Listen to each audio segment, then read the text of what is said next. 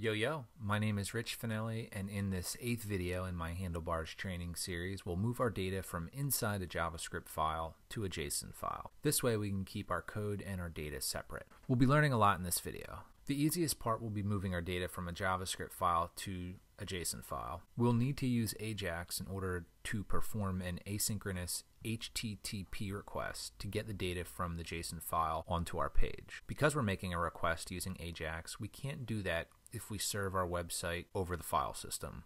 We need to use a local server in order to do that. So the logical order to do this is to first set up the local server using Gulp. Then we'll move our data from the JS file to JSON. And finally, we'll write our JavaScript to Ajax in the JSON data. For a local server, we could use something like MAMP. MAMP allows you to manage your website locally. But I've gotten into the habit of using Gulp to do this, as it's very easy to get running. If you've never used Gulp before, there are some prerequisites. First, you need to have Node installed. You can go to nodejs.org and you can use the installer that they have to get that done. Now, I'm not going to go into great detail here about installing Gulp and Node and all that stuff. I recommend checking out this article on CSS Tricks, Gulp for Beginners by Zell Liu. It's a good article and it goes in depth on this process. Installing Gulp has two parts. One part is installing it globally, one time, that can be used for all projects. The other part is installing Gulp locally, specific to the project. I've already installed Gulp globally, but I will explain it. I'm going to open up Terminal on my Mac, and the process is similar if you're on a PC or you're on a Windows machine.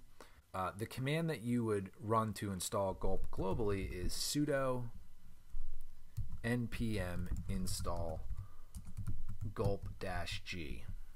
You only need the sudo part if you're using a Mac. Sudo lets you install it with admin rights. The -g part at the end tells it to be installed globally. So you would just hit enter and you would wait for Gulp to be installed globally. And that's after you install Node. Now, before I do install Gulp at the project level or locally, I want to create a package.json file. So I want to do that in each project that I'm working on. So let's navigate to my project folder in Terminal. One of the easiest ways to do that, say cd to change directory, and then you grab that folder and just drag it into Terminal, and now it provides the path for you. And you could hit enter and now you're in that folder. So I'm in the my 08 JS to JSON folder, which is the project folder I have for this video.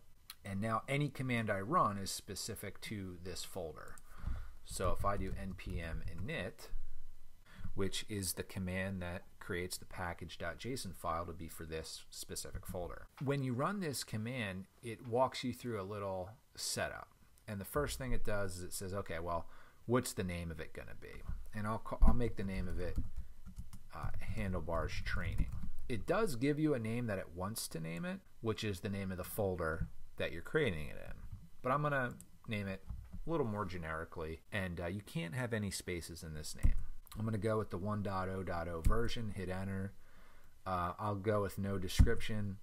As the entry point, I'm going to do gulpfile.js, which I'm going to create a Gulp file eventually. Test command, I will not provide a test command.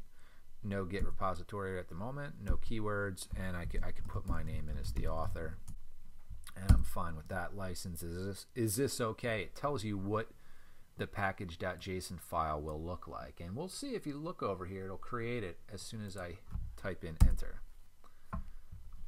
And there it is. Now let's install Gulp for this project only. The way I'm going to do that is I'm going to type in npm install gulp --save-dev.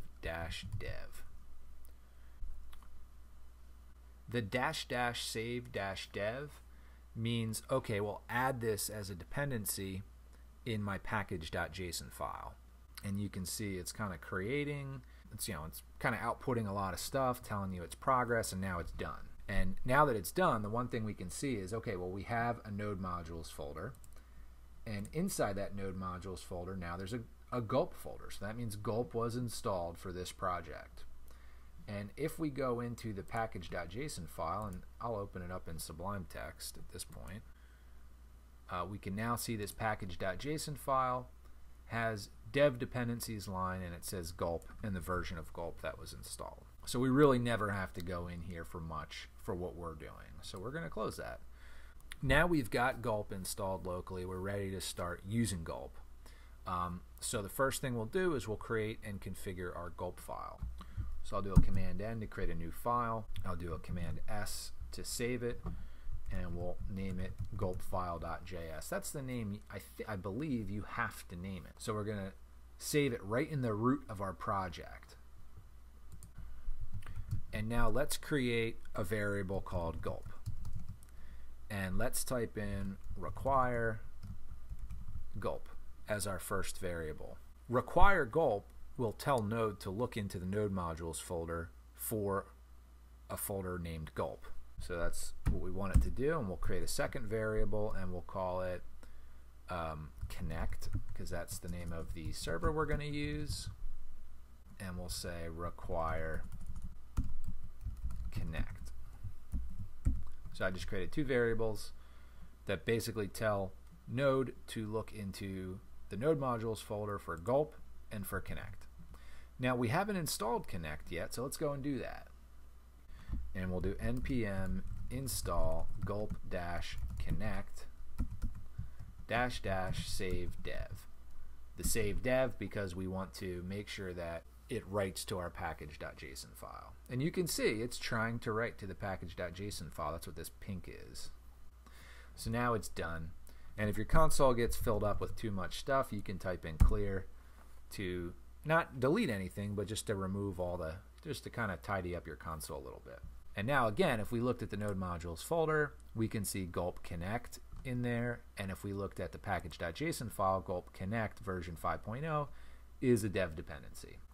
So now we can continue with this Gulp file. Let's create the Gulp task to run the Gulp Connect server. So the API for doing that is gulp.task. And then we can say connect, and then we can provide a callback function,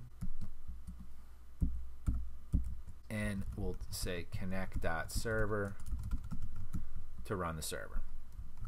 And finally, in our Gulp setup process, let's create the Gulp default task to tell Gulp to run the connect server whenever we type in Gulp into our terminal. So we'll do gulp.task again, and this one we'll call it default. And then we'll create an array as our second argument, and we'll say connect. Because really this would be fine. I could create one task and I could just type in gulp space connect and it would run the connect server. But a lot of times with Gulp it's a task runner, so you would have multiple tasks and you want all of those tasks to run. So you could do connect, you could do Sass if you create a task to compile your CSS into Sass, or your Sass into CSS. You could have multiple items in that array which would all fire when you typed Gulp into the terminal. So let's see if we set up everything correct. There's a small chance we did. So now let's type in Gulp. I'm still in my project folder. So you want to make sure you're still in your project folder. And you just type in Gulp and it should run the default task, which will run the connect server. And we get an error. So what did we do wrong? Let's check that out real quick. Oh, yep. If you spotted it before I did, good for you. It should be gulp-connect is what we're requiring, because we have to use the exact name from our node modules folder. I was calling it connect. It's looking for connect. It's not finding anything. So we want to make sure we say the exact name, gulp connect, when we require it. Now, it should work when we type in, let's clear it out and type in gulp. It says, okay, starting connect, finished, and then server started, and it gives me, it's green, so it's good. So now it's running the server. And now I should be able to see my website if I navigate to this URL.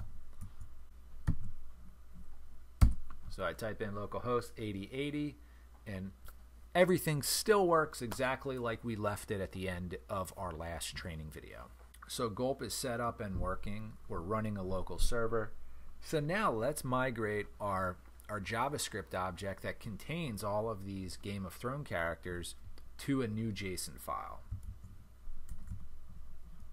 So we can close our Gulp file, we can open our scripts file, and what we want to do is we want to grab this big variable cast that is our JavaScript object with all of our characters and just cut it from this area.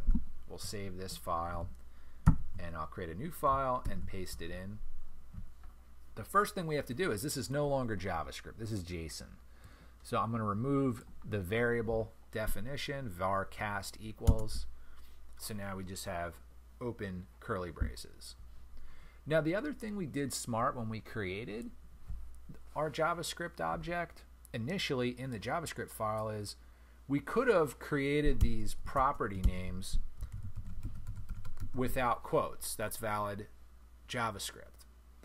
But in JSON, you need those quotes. You need the properties to be surrounded by quotes. So if you created your JavaScript object without the quotes and that was working fine, you want to make sure at this point you put all of your property names in quotes. So now let's save this file, and we might as well save it to a new folder in our project. We'll call this folder data, because that's what this is data, and we'll call it cast, our cast of characters. We'll save it in that data folder. So there it is. So I told you that was going to be the easy part, taking our JavaScript object from the JavaScript file and moving it to a separate JS file. I actually named this incorrectly. It shouldn't be cast.js. We need to make sure that's cast.json. So I'll rename it. And now we have a JSON file. So now we've got Handlebars compiling our character template and trying to look for this variable called cast. Well, that variable doesn't exist anymore. That whole object, again, is in the JSON file, so now what we have to do is Ajax in that JSON file. So with jQuery, that's pretty easy to do. What we can do here is we can just say $.ajax, and then inside of the Ajax method, we can just point to that data folder. So data, I'm using // because I want to go out of the JavaScript folder, and then I want to go into the data folder, which I already have typed in, and I want to find a file called cast.json. So that's easy enough. That gets it. So what I want to do now is when that process is done, I'm going to use the done method, and we're going to pass it a callback function. We'll give that callback function an argument called cast. We can name that anything you want. You can name that data. It makes sense to name it cast because we might have different data floating around later, and in this case we want to know that this is the cast object that we're getting.